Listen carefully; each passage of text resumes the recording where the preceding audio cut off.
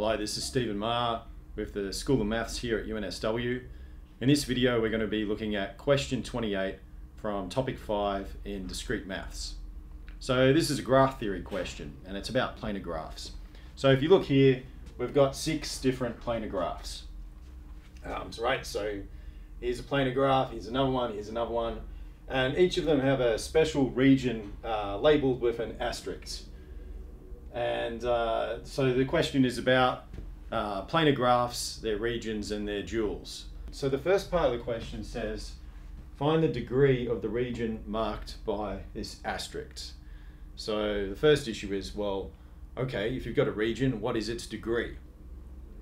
And the answer is the degree is equal to the number of edges in the boundary of the region. So let's think about what that means. So in this first graph here, this is the region in question, and we want to know its degree. So we need to look at the number of edges in the boundary of this region. So the boundary of this region is going to be given by you could start either at this vertex or this vertex, it doesn't matter which one. And you go from here all the way up here, that's one edge. And then you go all the way back down to the beginning. You've covered the boundary that way, and you've also covered 2 edges. So the degree of this region must be 2. So now let's look at this one. Here we have a region, and its boundary seems to be made up of just one edge. So the degree there would be 1. For this region, we have 4 edges like that. So the degree is 4. For this region, now this is a little bit different, right? So this region is sort of the outside of the graph, so to speak. So what's its boundary? Well, what you do is you just take something which goes on the outside. So this is on the outside, this is on the outside, and this is on the outside. So the boundary here is given by 3 edges, so the degree there is 3. Now this graph here looks a little trickier because we only have one region and it's the outside. So how do we work out the degree of its boundary, or even in fact what its boundary is? Well, we just start with any vertex which is necessarily a vertex on the boundary, and we traverse the boundary. So to do that, we go from here to here, then we go from here to here, and we'd have to go back again. So that means we've counted this edge twice. And then we'd have to go from here to here, and then we go back again. So we've counted that edge twice. And then we have to go back to the start, which means we've counted this edge twice. So if you think about it, what's happened is we've gone from here up to here. So that was counting the edge once, then we've had to go back again. So that counts a second time, and we have to go up here. That's once, and then we have to go back down again. That's once, and then we have to return. So that's once. So in total, we've got 6 edges. So when you're doing this, some of the edges may be counted twice. And that's exactly what we'll see here. So here the region is not an exterior region, but there are these funny dangly edges here, and they're going to contribute twice to the boundary. So we can start with any edge, right? So let's say we started with this edge and this vertex, and we want to look at the boundary. Well, from here we might decide to go all the way up here, and then we'd have to go back again. So that would be 1, and that would be 1. Then from here we might decide to go from this vertex to that vertex. So that would be 1. Then we go from here to here, 1, but we have to go back again, 1. Then we can go from here to here, that's 1, and we go from here to here, 1, back again 1, and then all the way back to the start, which is 1. So what you see here is that we've got 1, 2, 3, 4, 5, 6, 7, 8, 9 edges in the boundary. Now, when doing this, you may think, well, maybe I could double up again. Maybe here I could decide to go backwards and end up getting 18 or something like that. So the important thing here is that we used the edges the least number of times necessary. So we didn't make any unnecessary moves with the edges, and that's how we got the degree of the region. Okay, so now the second part of the question is find the sum of the degrees of the regions. So in the first part of the question, what we did was we found the degree of these regions that were labeled. So what I'm going to do here is I'm going to label the regions we already found with their degrees. So here it was 2, here it was 1, here it was 4, 3, 6, and 9. So for this first graph here, we need to write down the degrees for each region. So here we have a region, its boundary is this 1 there and 1 there, so that's 2. This region is 1 there and 1 there, so that's 2. And for the outer region, we have 1 there and 1 there, so that's 2. For this one, we already got this region. This region in here is clearly just a triangle, so its degree is 3. And then the external region, well, if we go from here to here, that's 1. From here to here, that's 1. From here to here, that's 1. From here to here, that's 1, so that's 4. For this region here, we're done. For the external region, well, we go from here to here, 1, here to here, 1, here to here, 1. So far we've got 3. From here to here, 1, so that's 4. From here to here, 1, so that's 5. But now we need to go back, 6, 7, and then we need to go back to the start, 8. So the degree of that region is 8. Here we've already labelled the external region. These internal ones are all triangles, so it's easy to see they're all 3. Here there's only one region, namely the external region, so we don't need to do anything more. Here we've already labelled the internal region, so we just have to worry about the external one. But that's just you go from here to here, from here to here, and from here to here. So that's 3. So now we know the degrees of each of these regions. We can work out the sum of the degrees. So here we have 2 plus 2 plus 2 plus 2. That would be 8. Here we have 3 plus 1 plus 4. That would be 8. Here we have 4 plus 8. That's 12. Here we have 3 4 times. That's 12. Here we just have 6, and here we have 9 plus 3, that's 12. So those are the sums of the degrees of the regions. So now we come to part C of this question, which is about the duals of these planar graphs. Now, duals do not always exist. They only exist if you've got a planar graph. But what's more, the dual depends upon how you draw that planar graph in the plane. So what's the basic idea of duals? The basic idea is that the dual of a graph comes about when you swap the regions with the vertices. So here we have a graph, and it has 4 regions. So let's label these regions R1, R2, R3, and R4. Now in the dual, each one of these regions is going to correspond to a vertex. So let's draw those. So let's say we have these 4 vertices corresponding to each region, R1, R2, R3, and R4. Okay, so far so good, but we've only got vertices, we don't have edges. So in the dual of a graph, you have an edge between 2 vertices each time the original 2 regions were adjacent and separated by an edge. So here R1 is adjacent to R2, and they're separated by an edge. So we draw an edge between R1 and R2. Likewise, R2 is separated from R3, and they're separated by an edge, so we draw an edge there.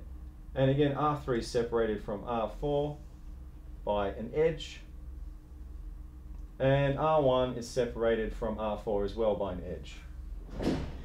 Now you may say, well look, it kind of looks like R2 is adjacent to R4, which is kind of true. But they're separated not by an edge, they're separated by a vertex. So when we're drawing the dual graph, we do not consider R2 to be adjacent to R4, precisely because there's no edge separating them. So this is our dual graph for that graph. And what you'll notice is if you look at the degrees of every vertex here, well the degree of R1 is 2, the degree of R2 is 2, the degree of R3 is 2, and the degree of R4 is 2.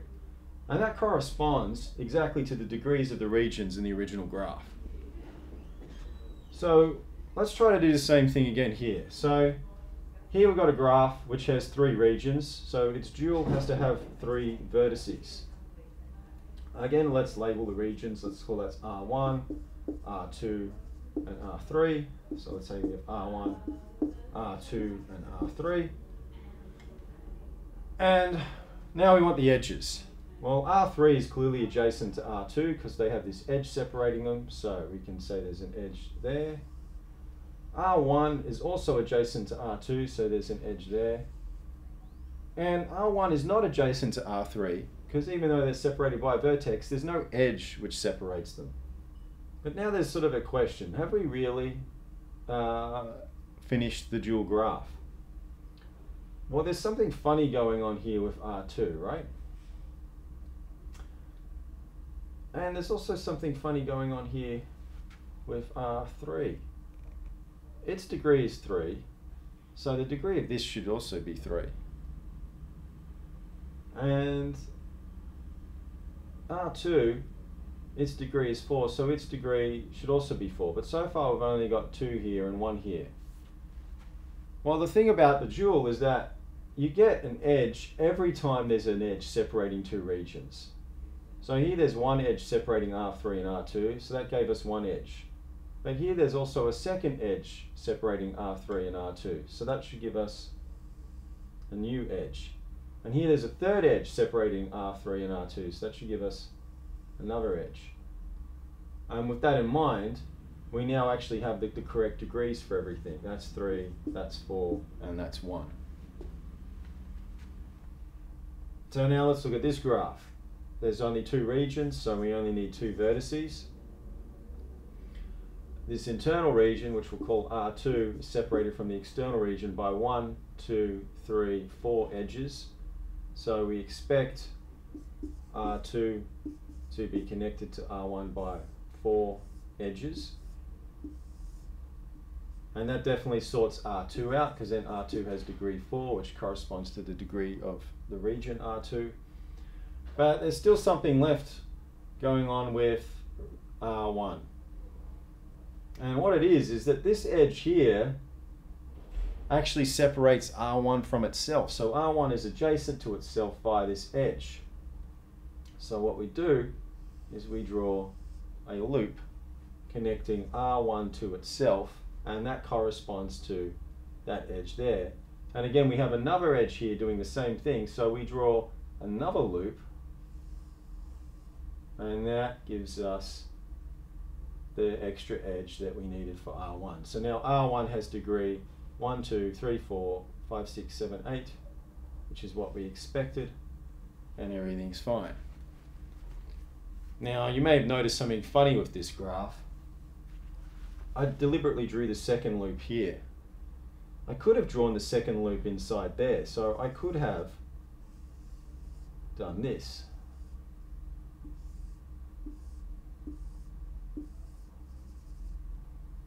So this would also be a perfectly valid representation of the dual.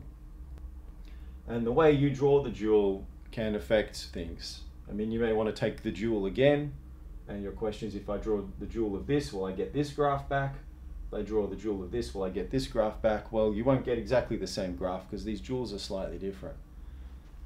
So that's an oddity of duals. Now let's come to this graph. So here we have, again, well, now we have 4 regions, so we draw 4 vertices. Let's call the regions R1, R2, R3, and R4. It should be R3.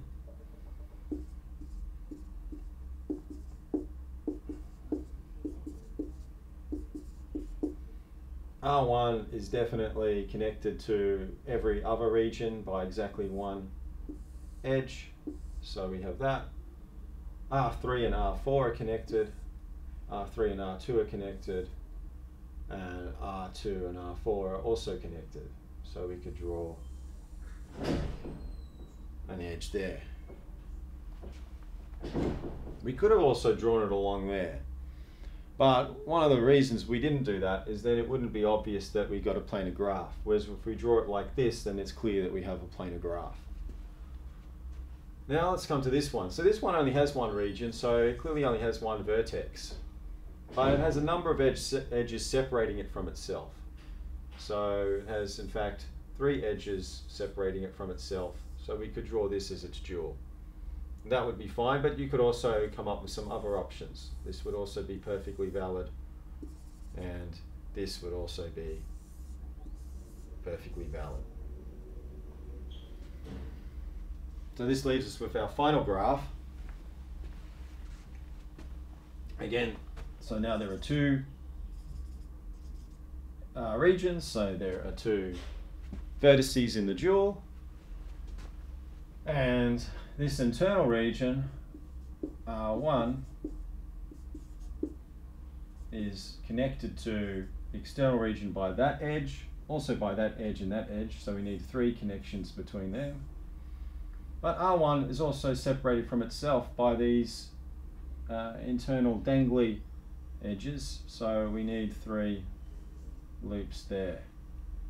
And if we do that, we get the correct degrees, as you can see. Okay, so these are the duals of the various graphs. So now we come to part D of this question, which asks us to verify Euler's formula for each of these graphs. Now, Euler's formula is a formula for planar graphs, and what it says is that if you take the number of vertices, subtract the number of edges, and then add in the number of regions, you'll always get the number 2. So let's verify that in this case.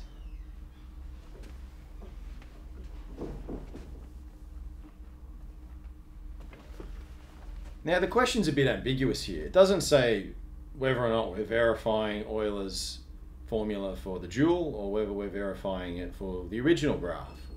So we'll do both. So if we look at this original graph, we've got 2 vertices. So for the top graph, V is equal to 2.